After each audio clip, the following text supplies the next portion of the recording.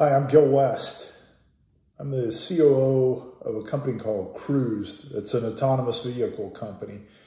And I'd like to say thanks to Goldratt and the legacy that he left. It's literally changed my life and in turn has changed the lives of many others.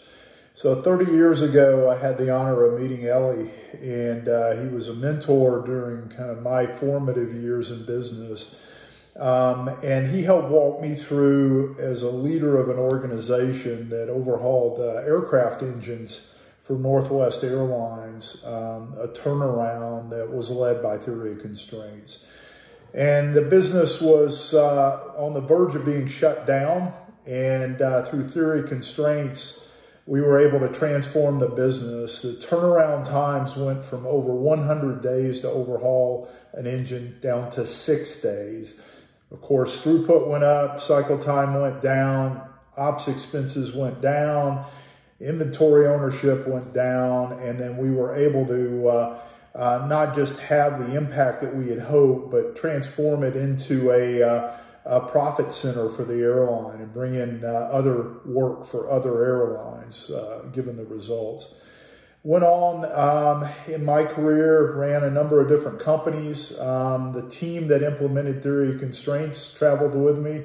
We had impact across all kinds of different industries implementing theory of constraints. Finally, the last 12 years, I spent at Delta Airlines, and again, running the playbook of theory of constraints with the same team that had done it over and over again. And that really helped transform the airline. The biggest piece was build the operational reliability as a foundation for the airline that we used as a springboard for a business model. But that operational foundation could never have happened without theory of constraints. And it was a true turnaround in every respect, and just probably the most impactful metric I like to say is we went from 0 days in our history of having a perfect day where we didn't cancel one flight or 100% completion factor. After 12 years of theory of constraints, we ran 281 days a year of perfect completion factor.